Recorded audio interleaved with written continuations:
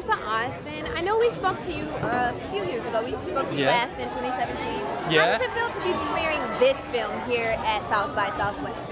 This is very special because Dev is a very close friend, so I'm feeling almost the pressure that for him tonight.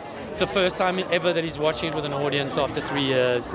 He's put his heart and soul, he's sweated blood into this movie, and I just want it to go well for him, at a personal level. He asked me to do it. Without even knowing what it was, I said yes. It's like, it's a small role, Sharlto. I was like, dude, I don't care about the money. I'll do it for you. And so I'm just glad to be here. I'm very happy for him. It's his night. So what are you excited most for viewers to see and take away from the film?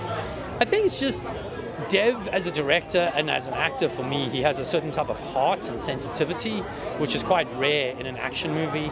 And probably that's the part that I enjoy most. Well, thank you for talking to us, and I hope you enjoy the rest of your time here. Thank you so much. Thank you.